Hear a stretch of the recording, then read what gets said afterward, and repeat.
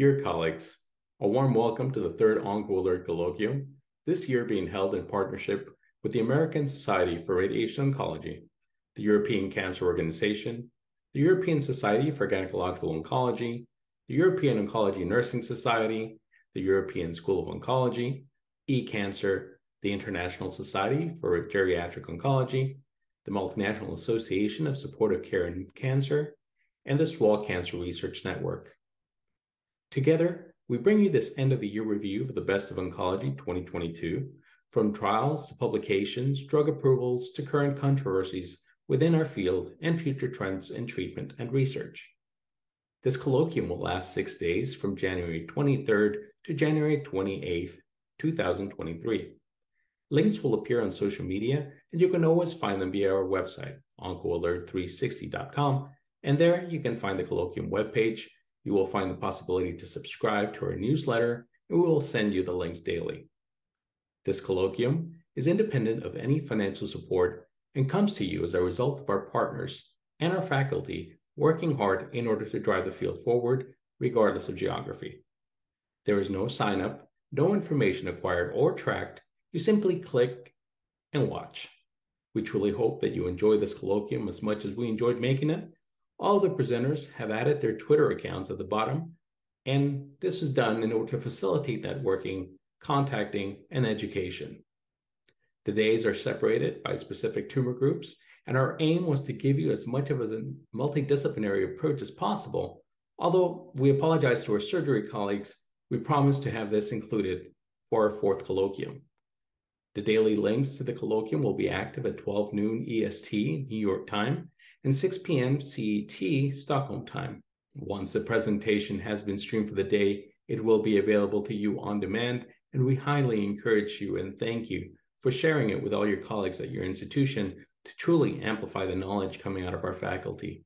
Another way of receiving the links daily is always by signing up to our newsletter at www.oncoalert360.com. Today is day 6 of the colloquium, focusing on the EONS sessions, along with ESO and a special presentation for COVID and cancer. Our amazing faculty is Dr. Virpi Sulosaari, President-Elect of EONS, Merel van Klinken, RN of the University Medical Center Utrecht in Netherlands, and Nicolina Dodlek, RN of the University Hospital Center Osijek in Croatia. Continuing with the ESO sessions on education and improving outcomes by Alexander Eniu and Dr. Maha AlSendi.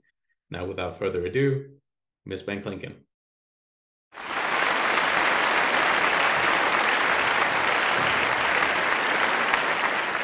Hi, thank you so much for having this EONS session, and thank you for having me presenting something to you about the EONS prevention plan.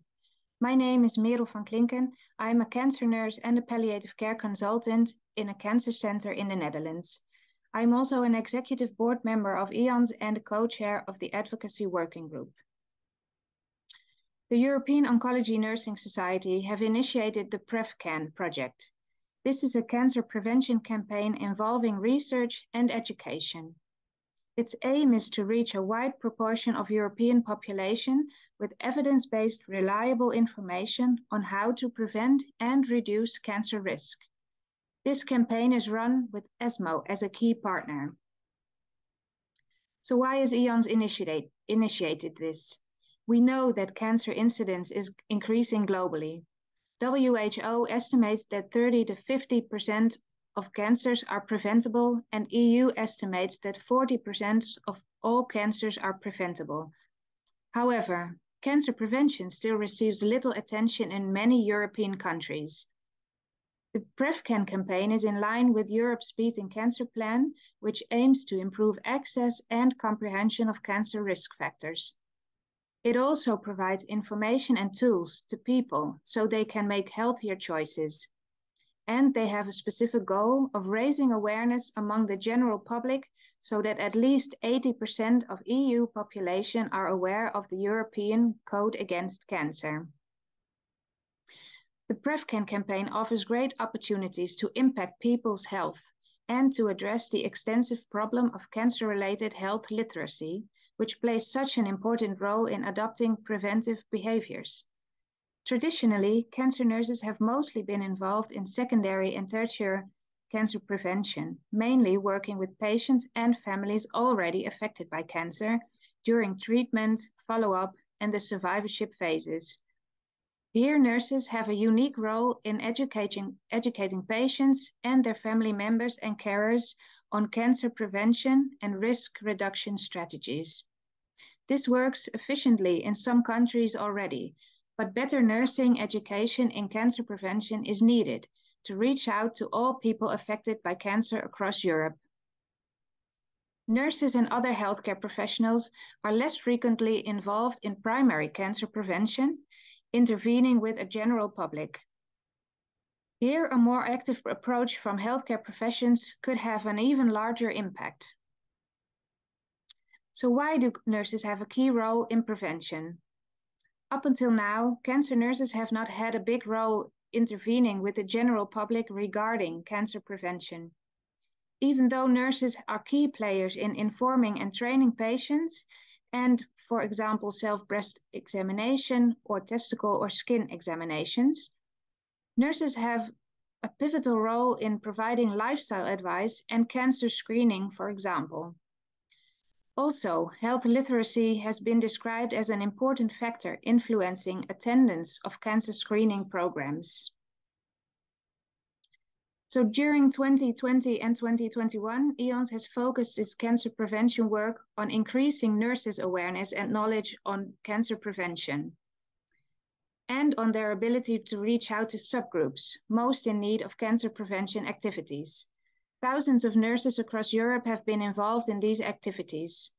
A number of events have already taken place, such as a webinar series on cancer, lifestyle, and safety, different social media campaigns, and news articles and joint letters on cancer prevention. Within the PrevCan campaign, we are constantly searching for ways to reach out better and to different groups. This is why we held focus group interviews with young people with and without cancer experience, immigrants, and people with learning disabilities. This is also related to how the European Code Against Cancer is perceived. These results will guide and impact the campaign to make a better fit with context-specific needs. This way, chances to reach different groups with cancer prevention messages are optimized. So we are already able to show you some preliminary results from these focus group interviews. We saw that people with learning disabilities know the risk and are trying to live healthy, but are reliant on others who may not be as aware. They say supporting staff are not always supportive, and they feel a more positive approach is needed. Immigrants need better information from trusted sources like schools and nurses. They also say they want to talk about benefits of lifestyle changes and not sugarcoat it. They need us to be specific. Young people with no cancer experience say they should not even try to reach out to them using the old media. Influencers can be used, but they would need to be trustworthy and knowledgeable. And like people with learning disabilities, young people want a more positive approach. They don't want to hear what they cannot do. Young cancer survivors feel loneliness when they are with friends. They also experience guilt and shame. They need small step approaches and also positive messages. For now, the PrevCan campaign covers a 12-month period. We have provided campaign materials in 25 languages which can be downloaded from the website you see below. Different partners are involved in the support and dissemination of materials on social media and other platforms. They are involved in one or more EONS campaign activities and arrange their own prevention activities. During this year, there will be a systematic evaluation.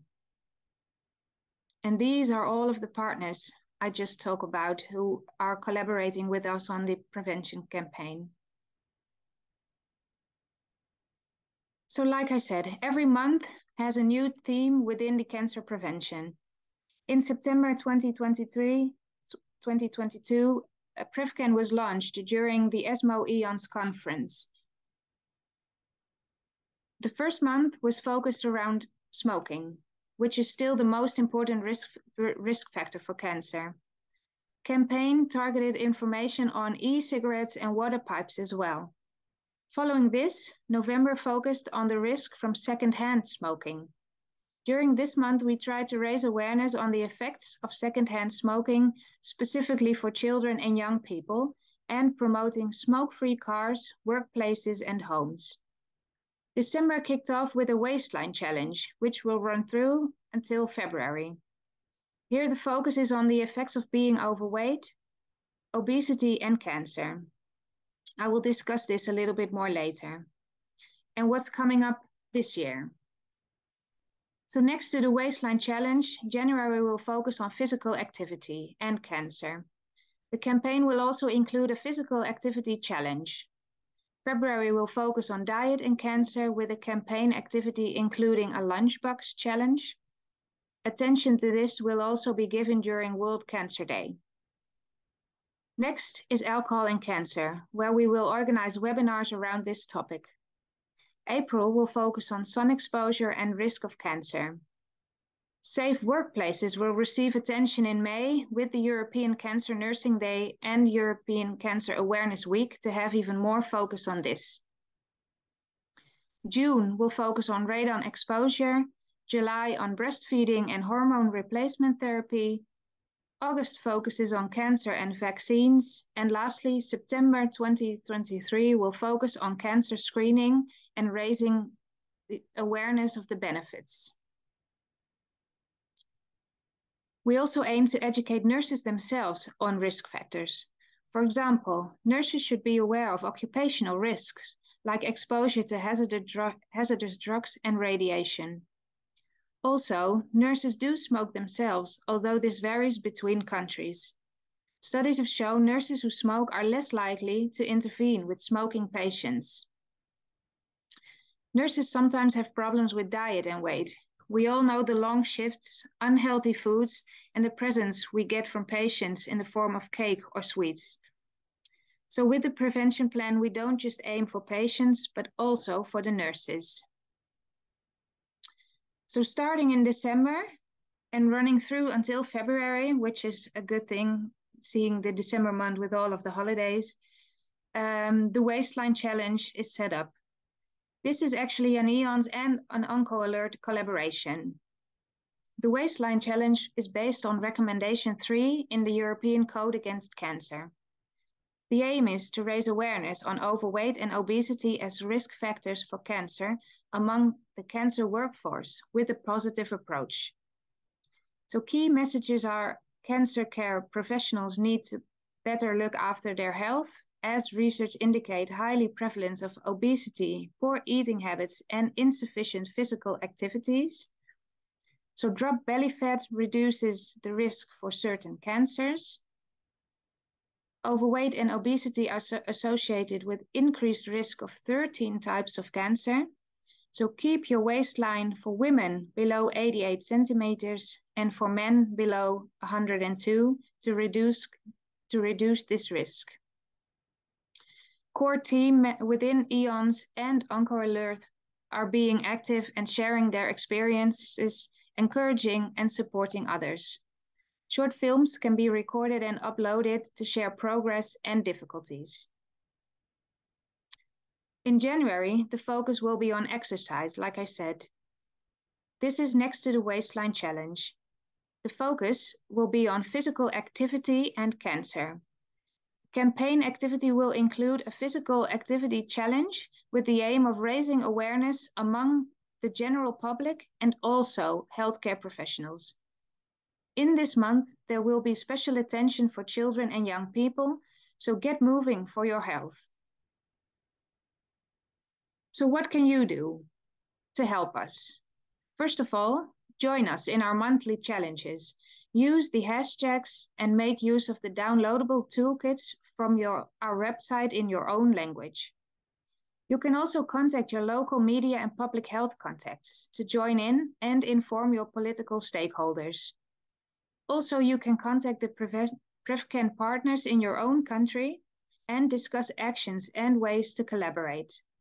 And again, Look at our prevention toolkits to have access to existing toolkits, but also to create your own messages. So join us for our Waistline Challenge and the upcoming challenges of 2023. I want to thank you for your attention, and if there are any questions, my contact details are below. Don't hesitate to ask.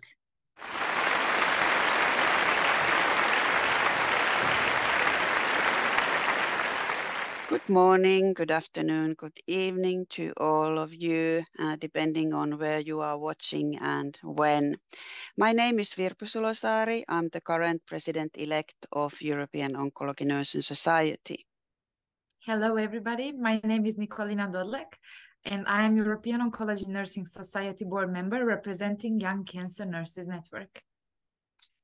In this three-part series of video recordings, we are going to talk about well-being at work from the nursing perspective.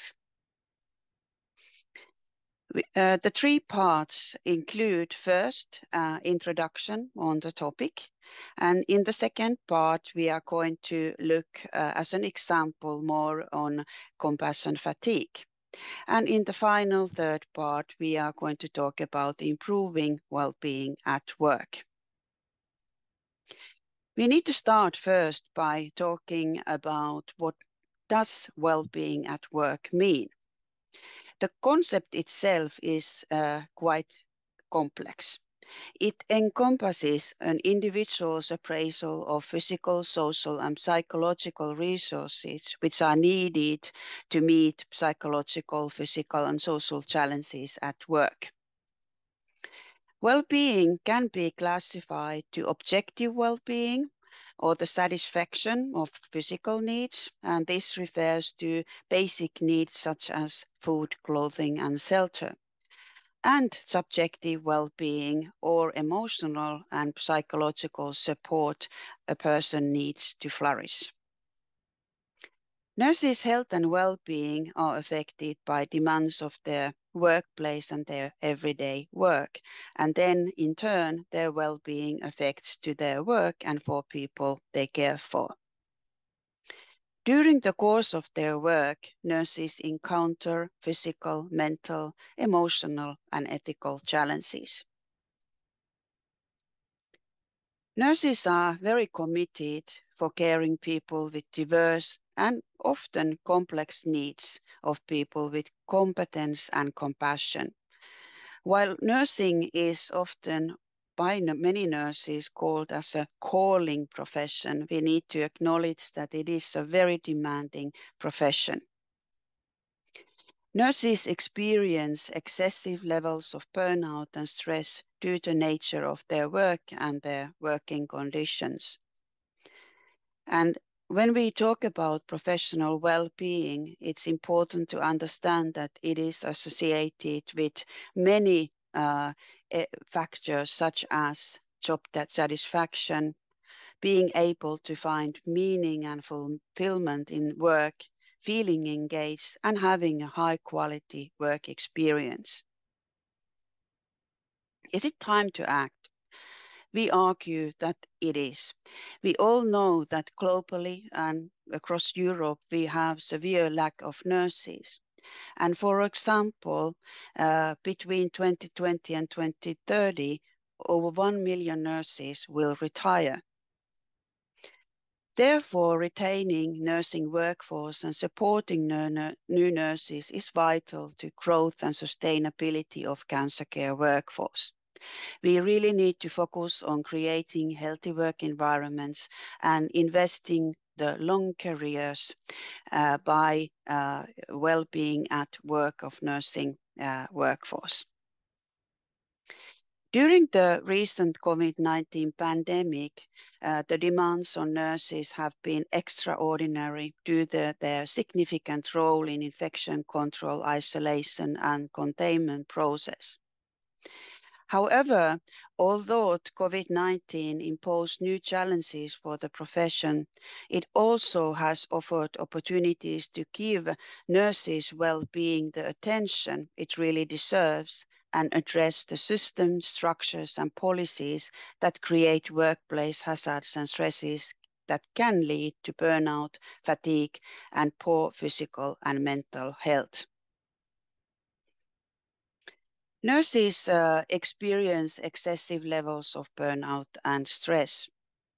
They are exposed in their everyday work, challenging job-related stressors such as extensive workloads, short lengths of stay, constant contact with patient and family suffering, nursing shortages, long working hours, and feelings of powerless regarding job control. The consequences if a person ends up with burnout can include poor patient outcomes, high turnover rates, increased cost, and even clinician illness and suicide. There are also other risks for well-being at work. These include incurring the risk of infection and physical or verbal assault, meeting physical demands, managing and supporting the needs of multiple patients with complex needs, having emotional conversations with patients and families, and confronting challenges, social and ethical issues. We also know that there is a high prevalence of occupational injuries among healthcare workers, especially among nurses. These are, for example, needle stick injuries. In oncology, there are specific occupational risks which are related to handling of hazardous drugs and other treatments.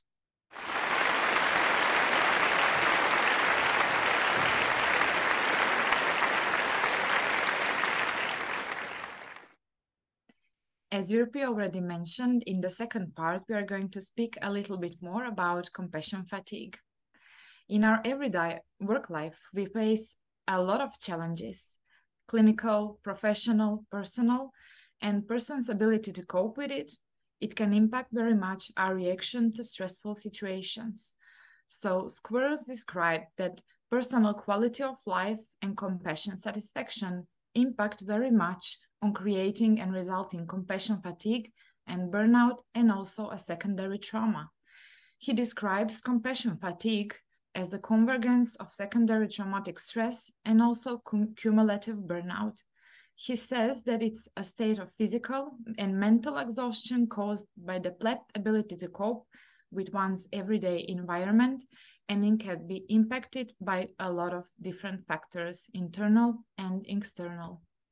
Figley in 2012 has described a model of compassion fatigue on the caregivers.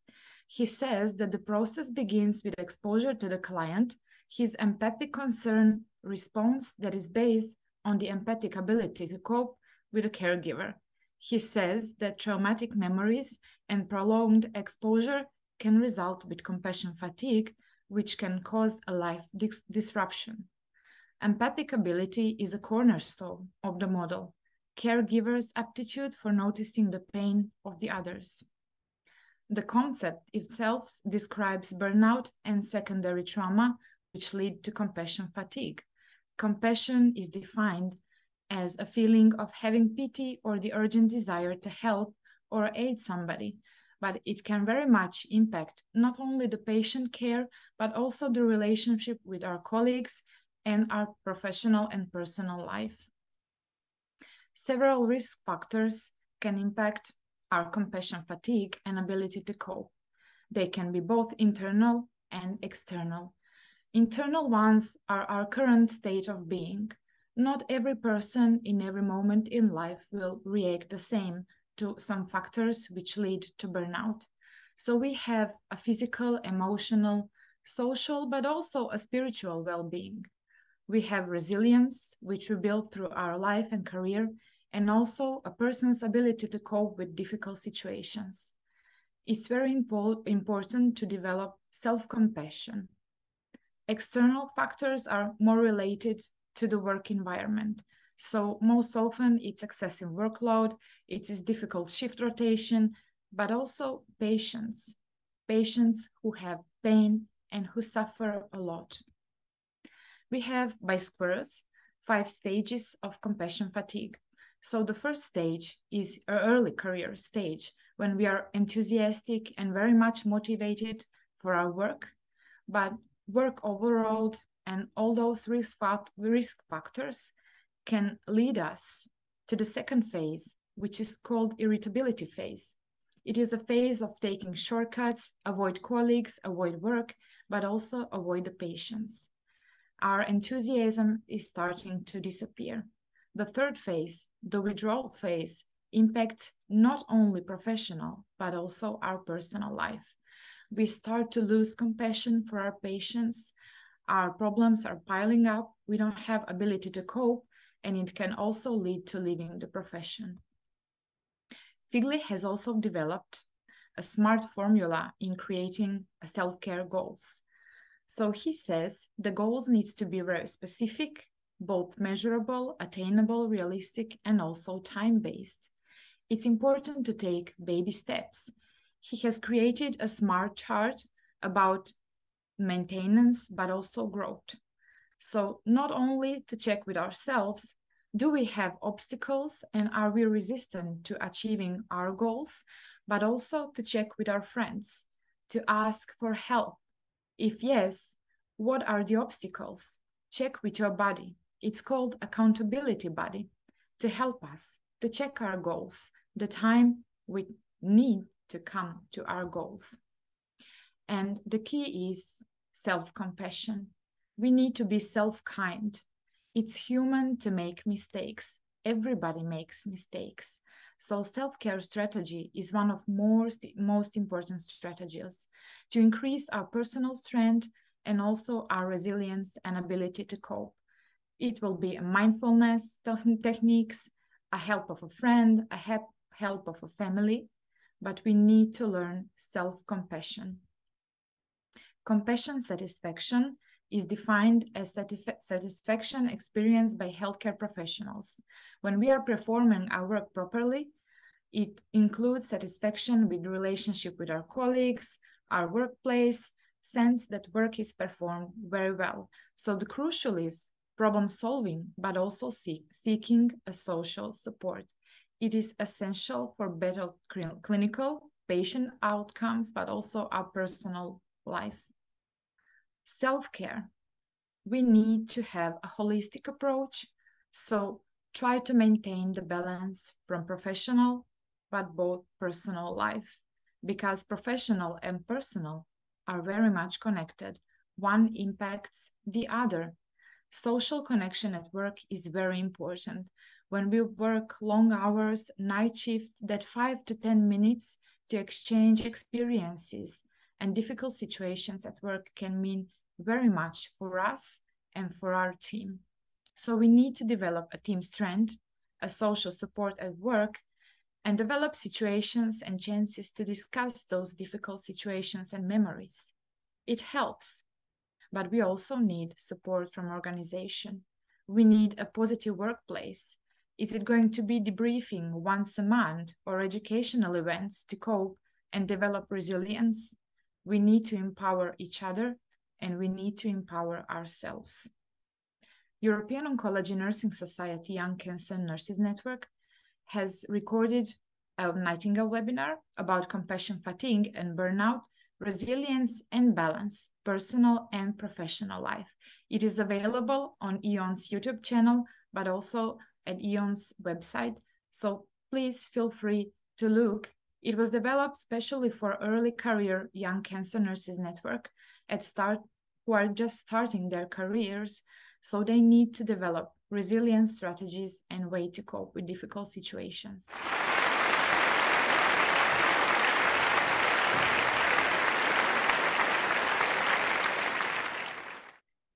In this third part, we are going to talk about how to improve well-being at work. Unfortunately, there is no single simple solutions how to address the challenges. Instead, we are describing and introducing you some of our ideas how to approach and improve the well-being at work of nurses. First, we need to see well-being at work as a shared responsibility. The responsibility of nurse well-being is shaped between the individual nurses and with those who shape the environment in which they practice. Individual nurses' dedication to their own well-being can be enhanced by support of the system, the leaders, and a culture in which well-being is prioritized. We argue that the system approach, which focuses on the structure, organization, and culture of workplaces, might be one of the most effective solutions. For individual approaches to be effective, these must be coupled with redesigning organizational processes, structures, and policies. Because, for example, for reducing burnout and improving well-being, there is research evidence indicating that these integrated, systematic, organization-focused interventions are more effective than only individual approaches in use. This figure was published by Nasem et al., and it looks on the system model of burnout and well-being. There are external environment, healthcare organization, and frontline care delivery factors which causes and can cause burnout, and this can be called as work system factors. Each of the individuals have their own mediating factors, and if we are successful, we have professional well-being. However, if we are not that successful, this can end up on clinician burnout. The clinician burnout can have severe consequences, not only the individual, her or himself, but also to patients, other clinicians, healthcare organizations, and in the end, of the whole society. And the system model starts with an idea of learning, and then through learning, improving the system, how it supports the individuals. To use the systemic approach, we need broad range of stakeholders to be included. These include nursing leaders, educational institutions, healthcare organizations, and other employers of nurses, policymakers, and also the professional associations. The actions can include restructuring systems and implementing initiatives to prevent burnout, reduce administrative burden, enable technological solutions to support the provision of care, reduce the stigma and barriers that prevent healthcare professionals from seeking support, and increase investment in research on clinician well-being. There are also these individual interventions, for example, techniques and therapies which can be used to alleviate burnout and stress and increase well-being. Here is some examples. For example, different type of muscle relaxation, breathing, cognitive behavioral therapy, and different types of educational programs. One of the modern and popular practice seems to be mindful-based interventions.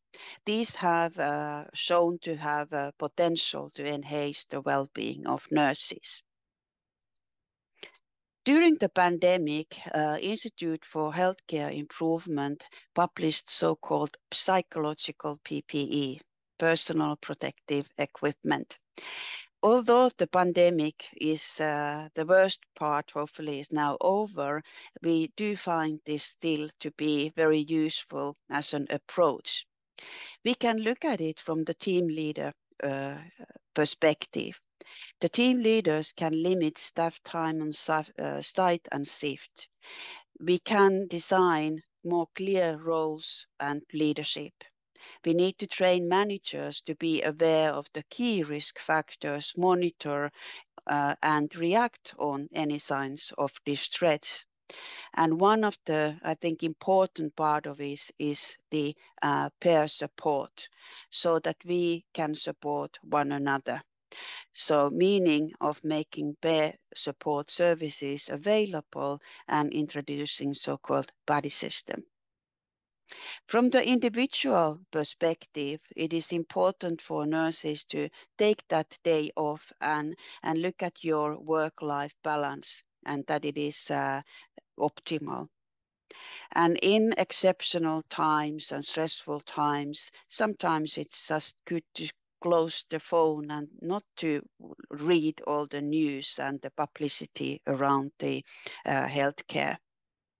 It is important to seek and receive mental health support and to facilitate opportunities to show gratitude. And this means that you need to thank yourself and others. Sometimes there are these negative experiences, and it is important that we try to reframe them, so learn from them and make the outcomes in the end positive. American critical care nurses published over 10 years ago standards for healthy work environments. Although that these were originally made to critical care nursing context, these have also been adapted to oncology nursing setting and are quite useful approach and one example of how we could, in a systemic approach, improve well-being at work. The aim of the healthy work environments is to achieve optimal patient outcomes and clinical excellence. And by investing on creating healthy work environments, we can reach that aim. I recommend, if you are interested, to look at the documents and all the publications which have been made in different care settings, how these have been adapted and used.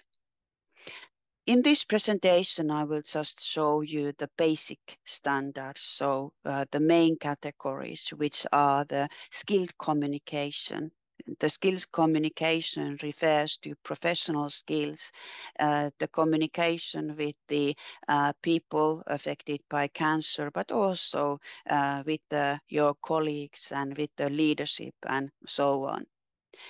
We need to have a true collaboration, genuine true collaboration with each others.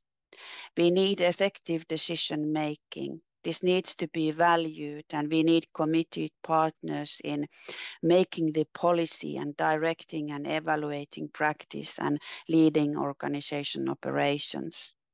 Appropriate staffing is important in regards of healthy work environment. The patient equity and staffing must have an effective match. We need meaningful recognition. So we need to be recognizing the staff and must recognize others for value each brings to the work of the whole organization. From the leadership point of view, authentic leadership is one important approach. Nursing leaders must fully embrace the imperative of a healthy work environment, authentically live it, and engage others in its achievement. A couple of years ago, EONS published 4 webinars focusing on safety at work, some of which are not only the safety, but it is also on culture and effective communication. These are available on our website, and please look and I hope that you find these useful. There are also different language versions of these. To conclude, if nurses are not supported in maintaining their physical, emotional, and mental well-being, their ability to provide high-quality care can be compromised. Looking into the future, we share the opinion that investments are needed to retain the cancer nurses workforce, and also that teamwork and togetherness is the key to face challenges together and also to tackle them together. Policymakers, employers of nurses, nursing leaders and educators, professional associations and nurses themselves, we all have a role in ensuring the well-being of the nursing workforce. Thank you for your attention and greetings from Finland. Thank you, and greetings from Croatia.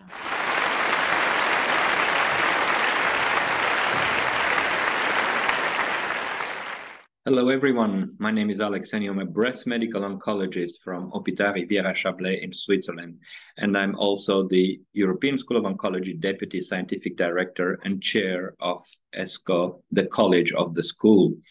Together with my colleague Maha, we are here and thank OncoAlert for the invitation to discuss some of the achievements that the European School of Oncology had over the years, and particularly focus on one of the courses on improving cancer outcomes and leadership course that we've organized back in 2022.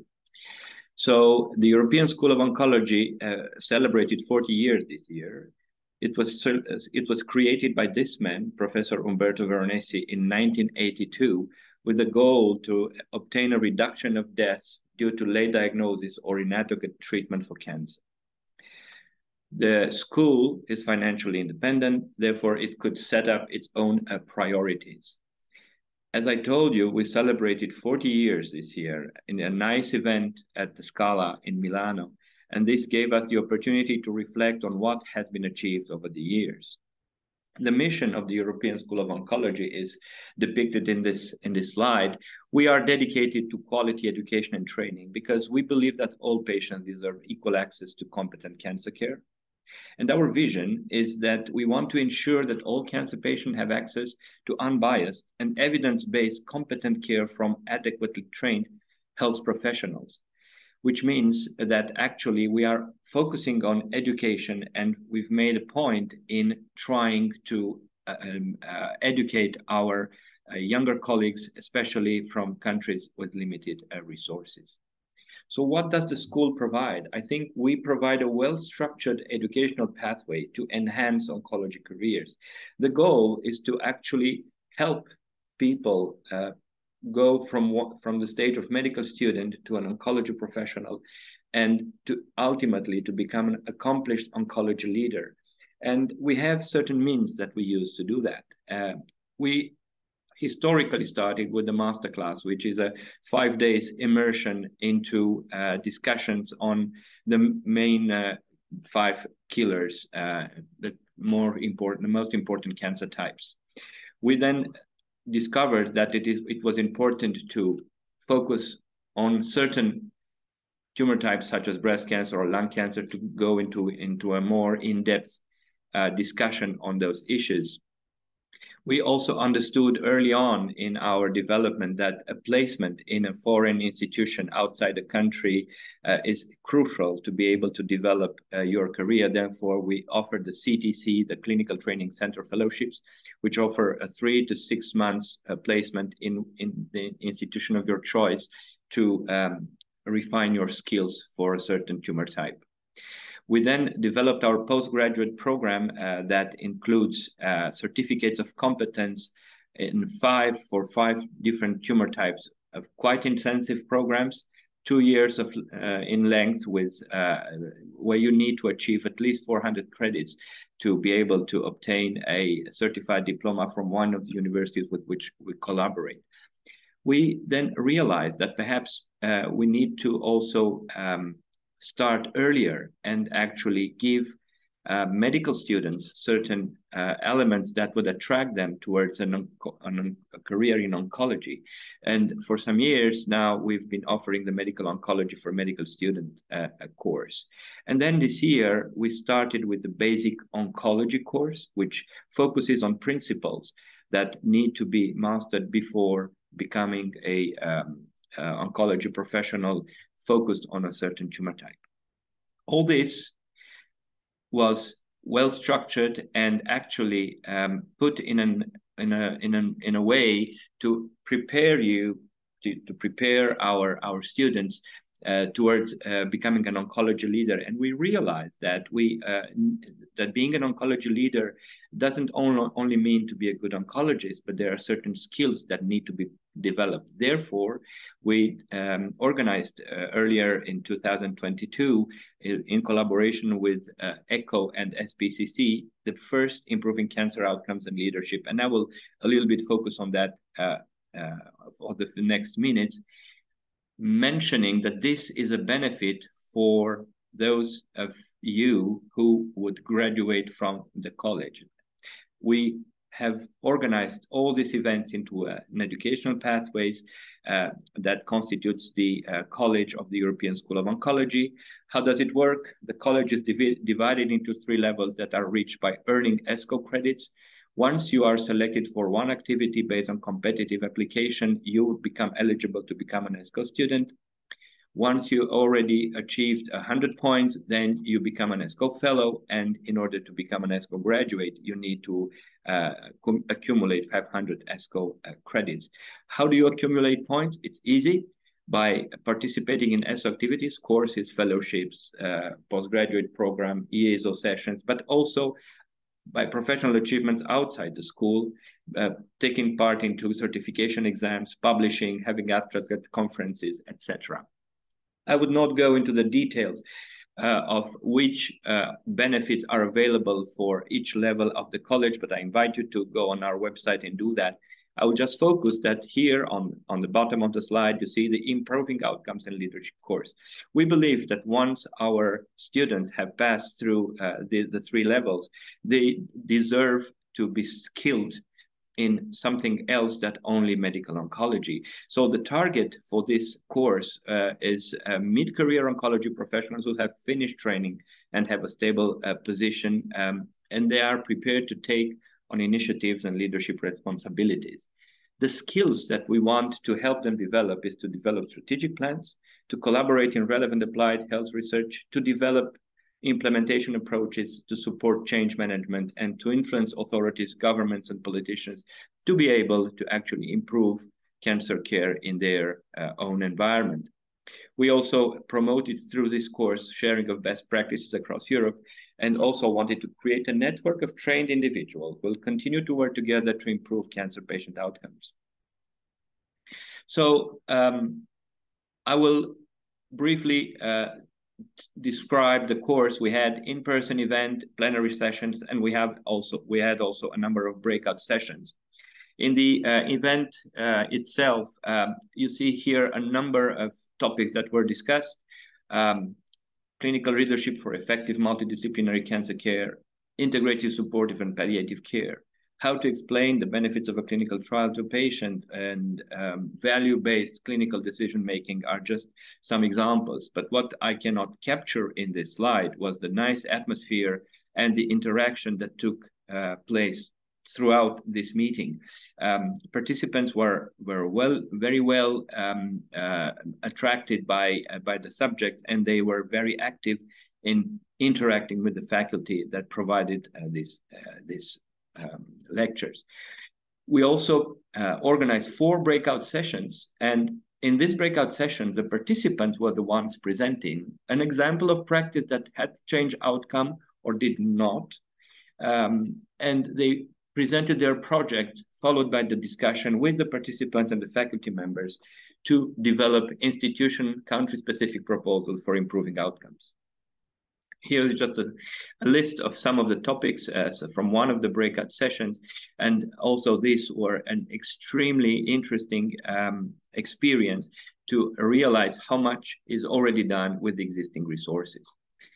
What have we learned from this project? We have learned that, and from this discussion, that each challenge and project and context is distinct and requires some unique solutions, but also that we can do better even within the existing resources. And there are some common themes which suggest some common solution that I will not go into the details. But overall, there are plans to actually use the experience of the interaction during this improving outcomes and leadership course to develop materials for the future. So I think the school is very satisfied with this event. I think the participants were very excited. Some of them said it was the best event organized by the school ever. And for that reason, I wanted to share with you that, and actually I'm looking forward to the presentation of my colleague Maha, who will tell you from the perspective of the participant her experience with the European School of Oncology. Thank you very much for watching. Hello, my name is Maha AlSendi. I'm a medical oncologist and a breast specialist working in Salmania Medical Complex in the Kingdom of Bahrain. I'm very honored to be part of the OncoAlert Colloquium and to be able to present to you my experience in attending the Improving Cancer Outcomes and Leadership course and ESO Eco SPCC European Initiative. First of all, I'd like to discuss with you the reasons I have enrolled in the course. Bahrain is a small island in the Middle East with a population just under 2 million. Cancer is one of the leading causes of death in Bahrain, and outcomes of patients in comparison to other high-income countries are not comparable. Although there have been a lot of progress in cancer care in Bahrain with the establishment of Bahrain Oncology Center, we all know as medical oncologists there is always room for improvement. There are many areas of inequalities in cancer care, and this is a fact that is present worldwide. From prevention to screening, to prompt diagnosis and prompt access to care, to having enough qualified trained physicians and access to multidisciplinary specialized care, to other areas which are not available worldwide or not available in many countries, such as access to clinical trial, research, and innovation. During the course or prior to the course, we were given a task to discuss a project or a proposal that we were involved in, or a leadership role that we assumed that led to an improvement, or even if it did not, we were asked to discuss the challenges and reasons that the project did not succeed. My proposed project was the establishment of an oral chemotherapy clinic, which was nurse-led. Just to give you a little brief, the current situation in the clinic is that patients who require any new oral systemic anti-cancer therapy are briefly educated by physicians in the clinic and then started on oral systemic anti-cancer therapy after appropriate investigations. This may require multiple visits to start a treatment. Furthermore, due to the COVID pandemic, walk-in clinics are no longer in service. Therefore, often patients have trouble reaching the team. This led to unnecessary visits to the emergency department for routine complaints and furthermore, constraints on the health system. Therefore, the proposal was to have an outpatient clinic dedicated to manage patients who are starting any new oral anti-cancer systemic therapy. This would be led by an experienced oncology nurse and a team member, in which patients who are starting any new treatment will be educated, given written information, and also have their baseline investigations done. This will be reviewed, approved by the physician prior to treatment, and when patients receive their prescription, the nurse will review the medications again with the patient and/or their caregivers and go over issues relates to the administration of the medication, such as how and when to take the prescribed medicine, what to do if doses are missed, explanation of side effects, and as well how to manage them, and how to safely handle the medication. Of course, there are many benefits to having this clinic, such as patients who experience side effects and toxicity will have a direct link with the nurse and can access the team members easily. It will help improve and manage an adherence and reduce waste at time of refill. Furthermore, when patients can effectively identify, manage, and report their side effects, their ability to continue the medication for a longer duration improves. Unfortunately, this was not initially accepted or approved by the head of the department for many reasons. Some of them were that it was felt that the nurses were not trained or qualified enough to be able to manage the clinic. We had issue with staffing and availability of rooms in the outpatient department. One of the areas that we discussed in the course is how important data is. Therefore, we collected data of the last 12 months of patients who were started or any new anti-cancer systemic therapy, oral systemic therapy. We also did a survey regarding our proposal to patients to see if this would be accepted. The results of our audit included that 18% were taking the wrong schedule of medication at a given time. 20% had at least one visit to the emergency department to manage a side effect. 45% of patients reported that they had a side effect that they did not disclose to the physician.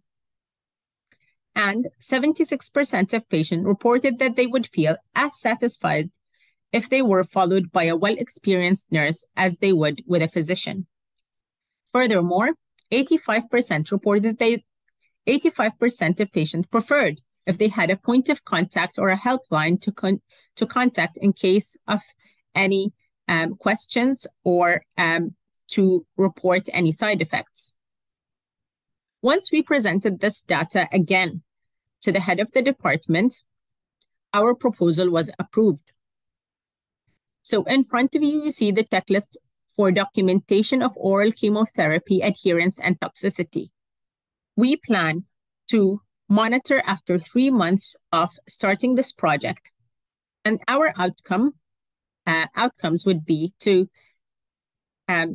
see the visits to the emergency department, and also look at toxicity and dose reductions, and also patient-reported outcome and overall satisfaction of patients with the oral chemotherapy clinic. Other projects that we discussed during our time in the course, I'm just going to discuss some of them. There were many good projects, and there was a lot of discussion that was very beneficial. Some of the projects included establishment of a breast cancer unit in Romania. This was presented by a breast medical oncologist. Virtual National Tumor Board in Albania. That was presented by another medical oncologist. Safe and enhanced post-operative cancer pathways, presented by an ICU staff nurse from Portugal. Quality of life and cancer-related cachexia, presented by a medical oncologist from Egypt. Enhancing patient-provider communication through patient education and empowerment at the National Cancer and the National Center of Oncology of Armenia. This was presented by a patient advocate. Establishing a new thoracic surgery department in Greece in the era of financial crisis, which was presented by a thoracic surgeon. Finally, I would like to thank the European School of Oncology for their efforts to provide health professionals like myself with the tools to improve cancer care in an effort to close the care gap worldwide.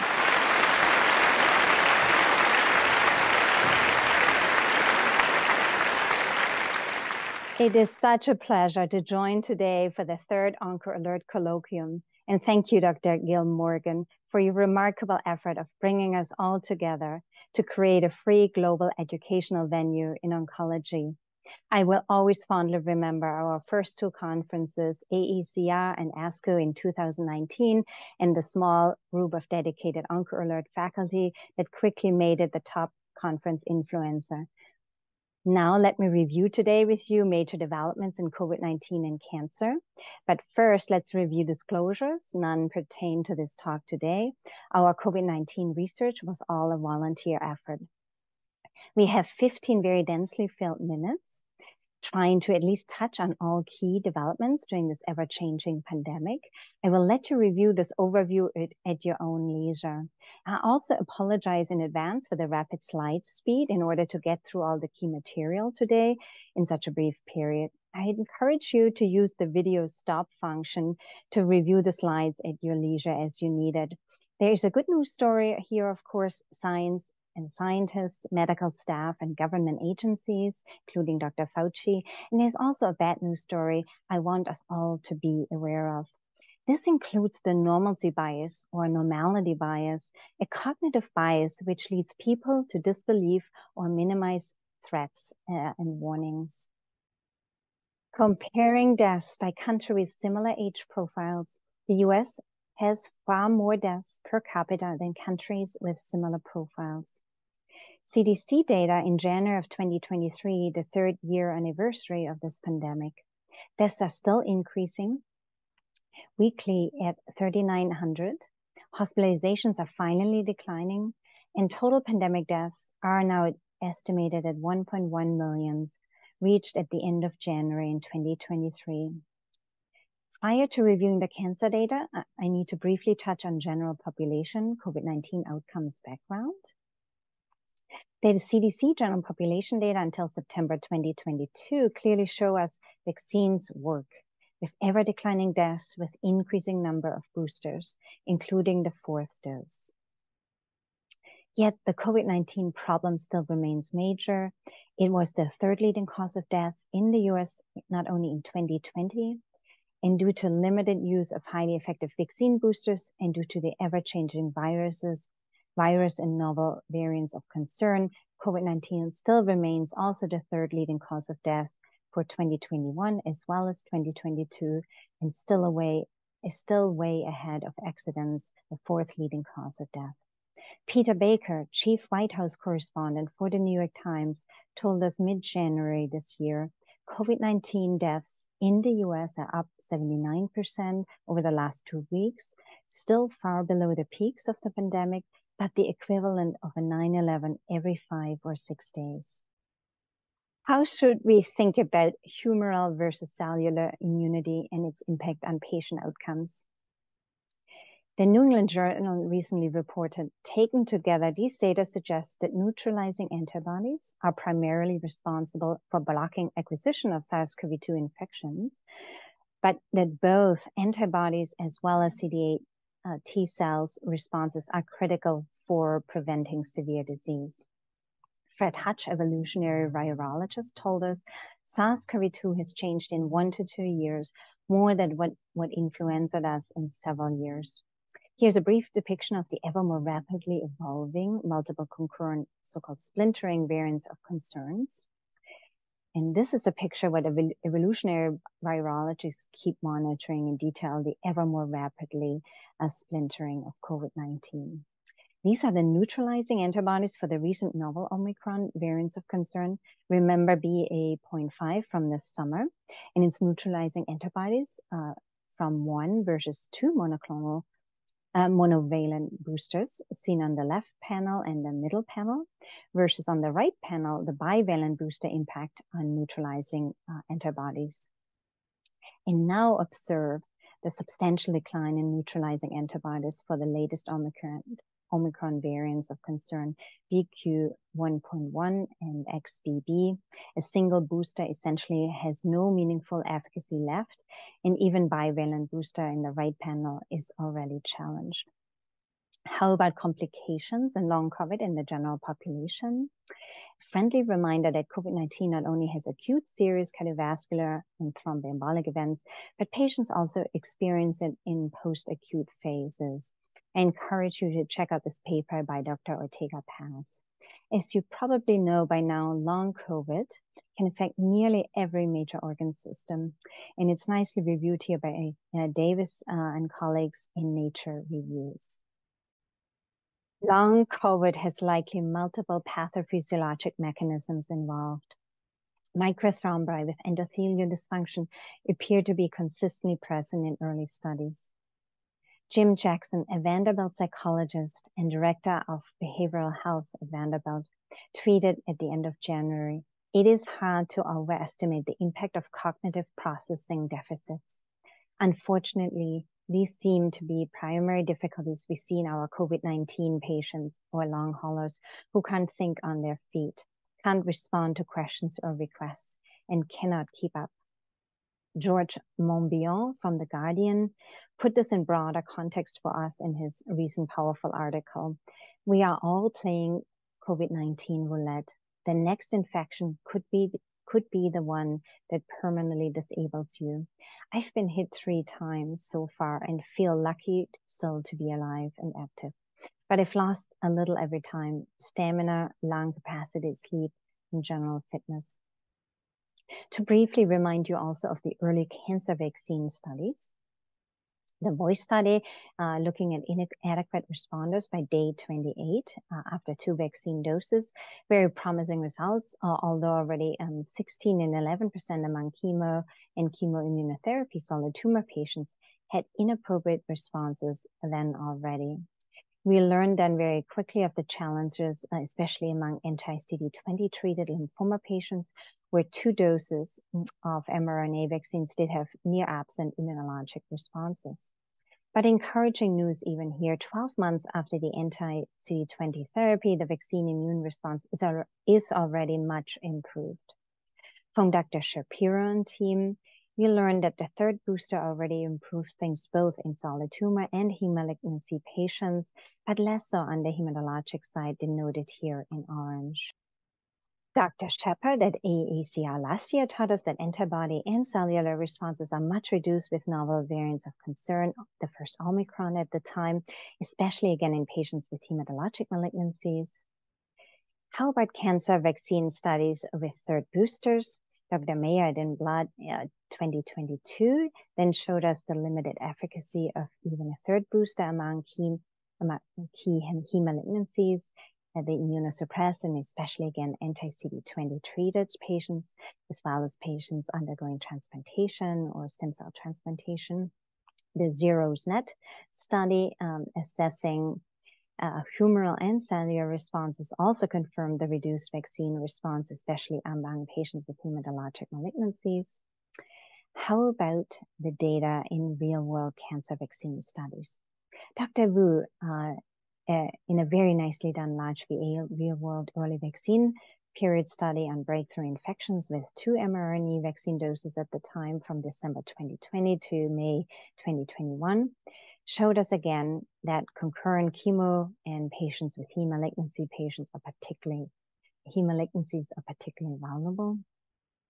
A large more recent large UK population study with over 370,000 cancer patients and 2 doses of mRNA vaccine in the Lancet Oncology showed again the effectiveness quickly waning in patients with cancer, here in red, versus non-cancer patients. Here's the breakdown by major therapies, and again, anti-CD20 therapy, chemotherapy, and leukemia and transplant patients stand out for their reduced and waning vaccine effectiveness over time. The recent CDC MMWR assessment of vaccine effectiveness of 2 and 3 mRNA vaccination doses among solid tumor patients in the top row, among heme malignancies in the middle row, and stem cell transplantation patients seen in the lower row, even after 3 doses, if more than 90 days out. Vaccine effectiveness is much reduced, again, across these 3 major patient populations. Already in the solid tumor malignancies in the top row, around 60%, heme malignancies in the middle row, also in the 60% range, and stem cell transplantation in the lower row, already at around 30%. Another important VA real-world cancer vaccine study showed the risk for severe COVID-19 with 2 and 3 doses of mRNA vaccination is much increased for chemotherapy, as well as cytokine blocking, glucocorticoids, leukocyte inhibitor, as well as lymphocyte depleting therapy. But there's also, again, a good news story here. This VA team also confirmed if vaccination occurs several months beyond these immunosuppressive therapies are stopped, vaccine effectiveness is nearly fully restored. How about the data from CDC vaccine studies in immune-compromised patients during the Omicron phases, I should say? The CDC real-world vaccine study for the Omicron period until March 2022, 2 mRNA vaccine doses had limited effectiveness around 30 to 40%. Even for 3 doses, vaccine effectiveness waned from 80% to around 50% quite quickly within 6 months. The more recent VISION study of mRNA vaccine effectiveness and hospitalizations among immunocompromised during the Omicron BA.2 to until BA.5 showed, as expected, we saw very limited effectiveness for 3 and even 3 mRNA doses now. And even 4 doses leaves vaccine effectiveness only around 30 to 40% during these novel variants of concern from the summer already. What does the CDC recommend in terms of prevention for COVID-19 in immunocompromised individuals? These are the summary recommendations for vaccines by product and age in moderately or severe immunocompromised individuals. And they recommend mostly at least a 5th vaccine dose for mRNAs and a 4th dose for J&J vaccinations. and a bivalent booster for normal Omicron variants at least 2 months from the last booster. What do we make of the confusion and database challenges around chemotherapy and neutropenia risk factors? The CDC and IDs are very clear about immunosuppression and COVID-19 risk. They have very clear data, and it is a key at-risk group with some variability in the spectrum of severity. Co-infections occur in approximately 15 to 20% of patients with cancer. 30-day all-cause mortality by COVID-19 co-infection is approximately 25% for bacterial infections, around 34% for fungal infections, and about 9% among patients with absence of co-infection. The COVID registry saw co-infection mortality as high as 35%. And key risk factors are recent chemotherapy, febrile neutropenia. Nearly all these patients had co-infections with a multifold increased risk for mortality. Steroid use and potentially also tocilizumab might be risk factors, or could be just due to indication bias, as these sickest COVID patients also predominantly receive these medications. So grateful for the shout out from Dr. Otis Brawley in Netscape for our Lancet paper, who also highlighted what we had also highlighted as caveats, both in the abstract as well as in the discussions, particularly in the discussion section. We did not yet have formally assessed specific cancer regimens and therapies, nor in a myelosuppressed period, and also we did not have fully completed key follow-up data.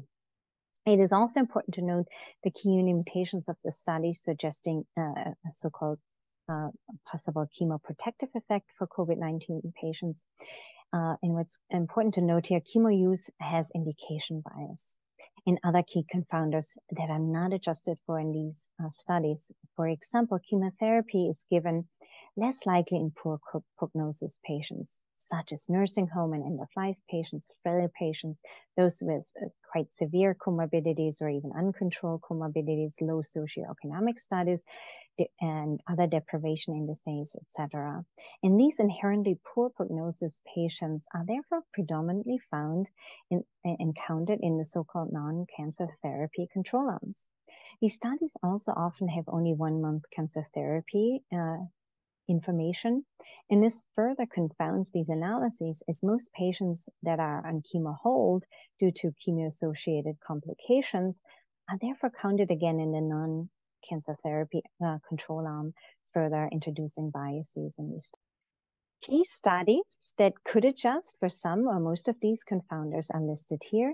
The most limited one is the first study that had limited confounders available and uses a composite variable or composite variables also for assessing cancer therapies that we briefly will discuss further, and therefore only finds a limited chemotherapy-associated severe COVID-19 risk. The Optum Insurance Database study in JAMA Oncology was able to adjust for additional factors such as metastatic disease and nursing home, end-of-life care status, and had detailed cancer drug information, finding a chemo risk for severe COVID-19, including mortality with an adjusted odds ratio at 1.8 and 2.3 for chemoimmunotherapy combination. The most comprehensive study is from Cliff and team, who assessed a large UK general population study with detailed information not only on comorbidities, but also various immunosuppressed states, including various levels of chemotherapy intensity, as well as intensively adjusted for other prognostic confounders, including adjusted for nursing home care and care home status, homelessness, as well as detailed social determinants of health, population deprivation indices, as well as very detailed comorbidity information. For limited intensity chemotherapy, found an adjusted odds ratio of 2.3, and for more intensive chemotherapy, an adjusted odds ratio of 3.5, and substantially higher risks, not surprisingly, for the most intensive therapy, such as stem cell transplantation, which exactly fits with the limited vaccine effectiveness, as well as the substantially higher mortality risk in these patients.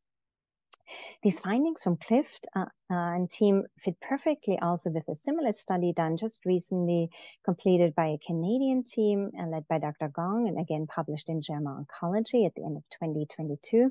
This study design, it's a large population-based cohort study of vaccinated patients with cancer from Ontario, Canada, using administrative databases again, and they matched over 280,000 vaccinated patients with cancer with over 1 million managed non-cancer controls. In their findings for SARS-CoV-2 breakthrough infections, they found the highest risk, not surprisingly, in patients with hematologic malignancies, as well as those on active therapy, and did not see an obvious increased risk for patients with cancer overall. Their findings for COVID-19 severe disease outcomes, a composite of hospitalization and death, and here the highest risk in patients, again, not surprising, with hematologic malignancies on active therapy, hazard ratio of 3.9, and anti-CD20 therapy with a hazard ratio of over 7, and with a lower risk in patients with solid tumors, except those on active therapy, again, that hazard ratio in that mid-2 range across therapies. They also found that third vaccine doses did reduce breakthrough infections, but not for patients on anti-CD20 therapy. If you have not seen yet, please check out the MASS COVID-19 position statement and its clinical criteria to be considered before early discharge of patients with febrile neutropenia. Here, just a brief summary list. You might also appreciate the online UW Medicine emergency room risk assessment algorithm for COVID-19. Age, comorbidity, as well as immunosuppression are considered key risk factors. Neutrophilia, a diagnosis, clearly a predictor for severe COVID-19, but is it mainly an epiphenomenon activated by cytokine storm from activated monocytes, or a bad actor in its own right? Mild disease appears to only activate monocytes. Neutrophils appear to be recruited by tissue macrophages, especially lung-based, and add to the pathology of serious COVID-19, most likely. It does appear both to be an epiphenomenon that probably also turns into a bad actor by the macrophage cytokine storm and contribute to COVID-19 pathology. Neutrophilia is a confirmed risk factor both in non-cancer and cancer settings. By contrast, neutropenia analysis had its challenges, and especially by missing lab values, as many of these patients did not get labs drawn especially during the early pandemic, as well as highly correlated variables and lighter variables in the models, for example, chemotherapy, which is the cause of nearly all the neutropenia in these patients. And this close correlation that Carmanas Bayonas and also well discussed between chemotherapy and neutropenia will make it very difficult to find both variables as independent risk factors once chemotherapy is in the model. What is clear, we already discussed this, both neutropenia and chemotherapy clearly predisposed to bacterial co-infection. No surprise, that's a very old finding, nothing new. And it's not surprising that this, of course, also happens in COVID-19 patients, and that has an associated high mortality. Other database challenges that are important to be aware of when assessing COVID-19 cohort studies, the use of composite variables. Therefore, the absence of a specific risk factor could either mean the true absence or falsely missing due to missing values, and then can contaminate the negative control group, and that might cause biased results. We already discussed the challenge also of studies with only 1 month cancer therapy information, as well as the absence of other key prognostic confounders. The neutrophil lymphocyte ratio is particularly intriguing. It's a well-known already prior to COVID-19 independent prognostic factor, also at baseline prior to any chemotherapy or supportive care use start, and is likely a marker of primary immune dysfunction. And we don't know, but might neutrophils be recruited here as support antigen-presenting cells, as has been suggested in a recent exciting cancer immunology study that has the infectious disease world quite interested on the cancer side. And it might have elucidated potentially missing mechanisms for neutrophils. Despite that limited presence in the mucosa, their well-known importance for mucosal immunologic integrity, as we know so well when we give chemotherapy and want that neutrophil count above 1,000. Of note, despite their immunologic vulnerable state, neutropenic patients have not been assessed separately, and we discussed the challenges of including the chemotherapy variable in models due to the close correlation. How about the cancer pandemic changes over time? Without having time to go into the details of this study, just know this: we have clear evidence that there are clear improvements over time, but mainly if patients are vaccinated, and of course best if boosted. How about cancer and COVID-19 cohorts and complication findings? At last year's OncoAlert Colloquium, we discussed the increased venous and arterial thromboembolic risks. We won't have time to review that again, but know this, that no COVID-19 specific outpatient cancer trial exists for prophylaxis or to confirm risk models, nor expand outpatient prophylaxis. So be aware the current outpatient prophylaxis guidelines hold true, and the corona score is still the standard of care. How about long COVID? The on-COVID team found long-term symptoms in approximately 15% of their patients, including respiratory, chronic fatigue, neurocognitive in about 77% of patients, and other organ dysfunction. Among their patients on systemic cancer therapy, nearly 15% permanently stopped the cancer therapy, and 38% had some form of dose regimen adjustment, unfortunately. In October, we had the BA.5 peak. Only 3 months later, we literally have these Omicron variants already completely replaced by multiple new variants highlighted by the red box around the last column in December. Forecast of dominant variants of concern by that last week, it seems to be confirmed now, is truly the BQ and XBB variants.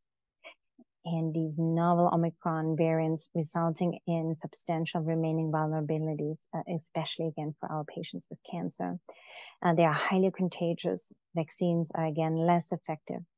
Fifth vaccine dose is not sufficient for many immune compromised any longer, and who need likely at least a bivalent 6th vaccine dose now. Monoclonal drugs have reduced efficacy. With these newest variants already confirmed, no more preventive measures will be available. More patients will end up again in the hospital, and what is unclear yet, there are also severity changes.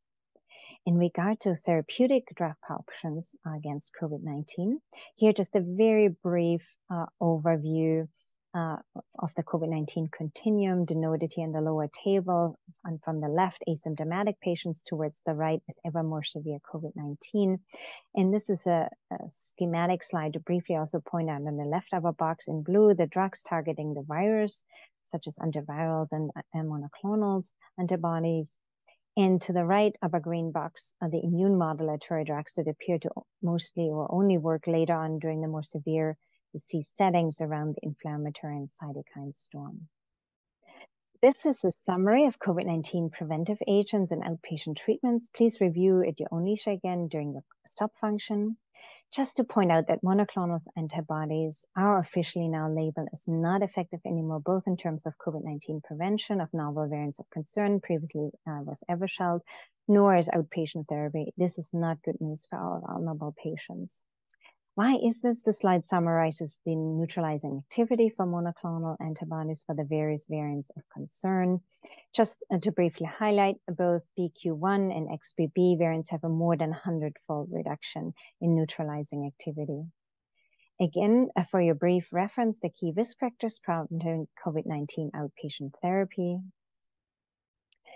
For outpatient antiviral therapy, most important is to remember the resources listed here, how to find Paxlovid drug-drug interactions, which are quite concerning. Also talk to your pharmacist and make a plan before an acute illness occurs for your high-risk patients.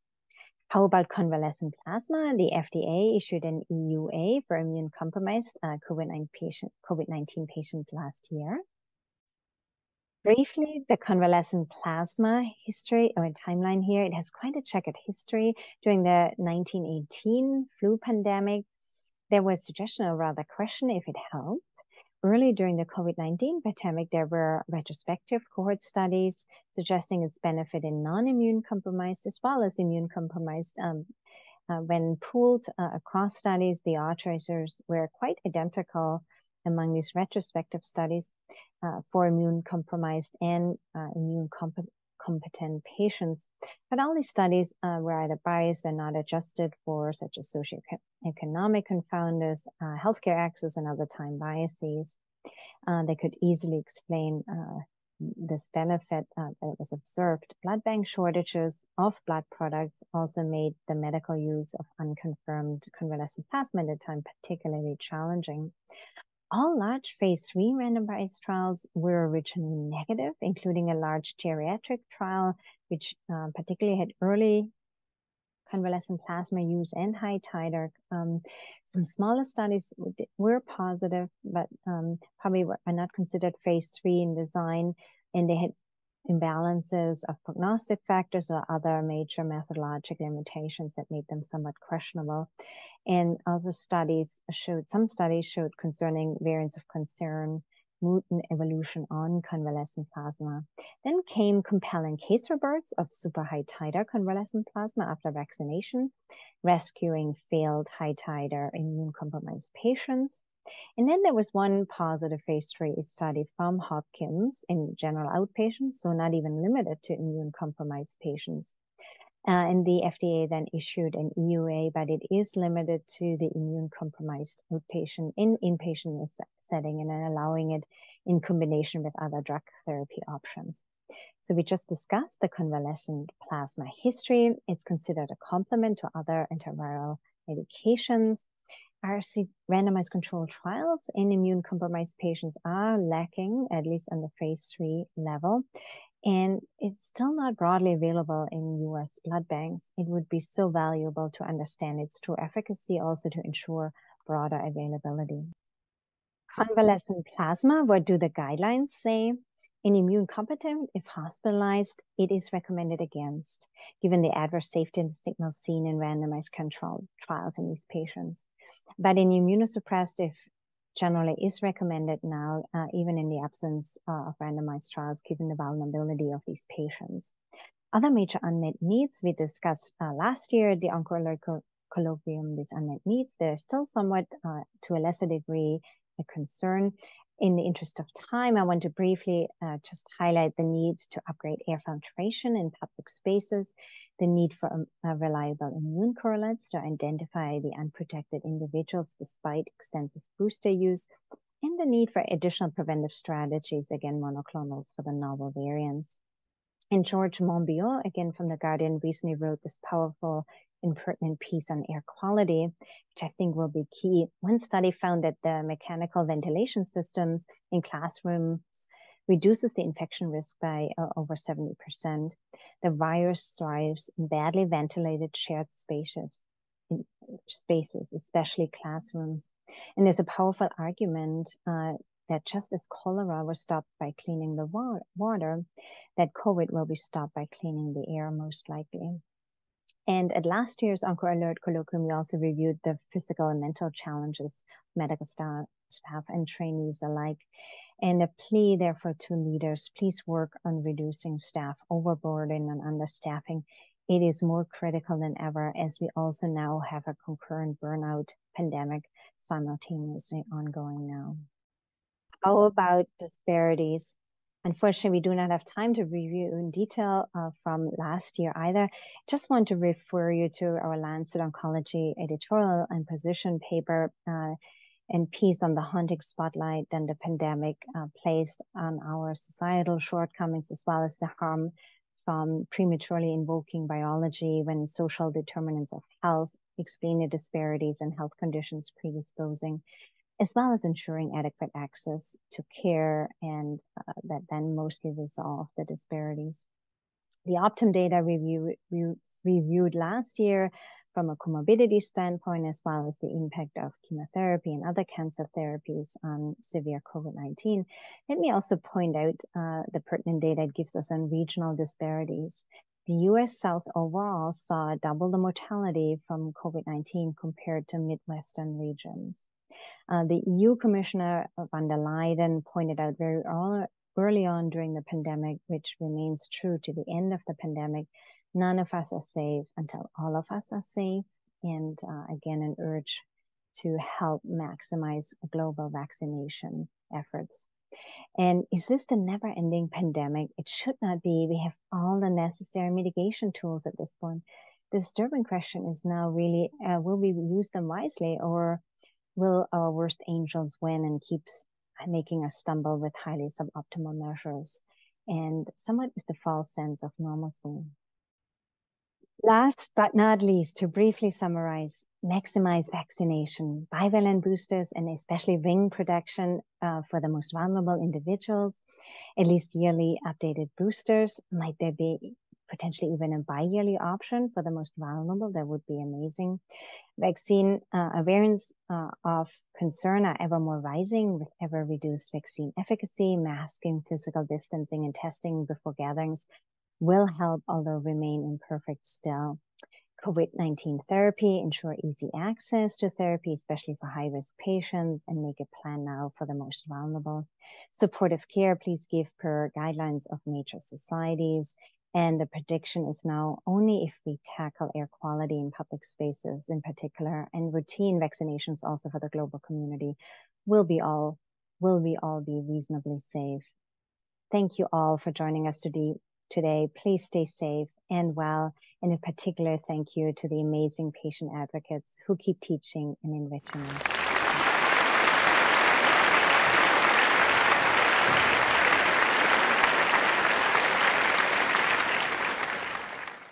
Dear colleagues, thank you very much for joining us on this OncoAlert Colloquium. We hope that you have enjoyed it as much as we have enjoyed making it, and reminding you that this week was just the beginning. We want to make sure that these presentations reach every oncologist worldwide and that this information is used. It is for this reason that we have made it easy and possible to share the links.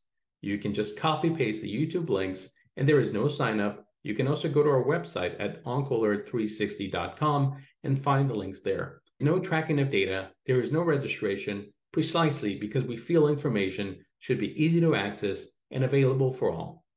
Thank you very much on behalf of OncoAlert, our partners, our faculty, and reminding you that no matter where you are, we're all OncoAlert.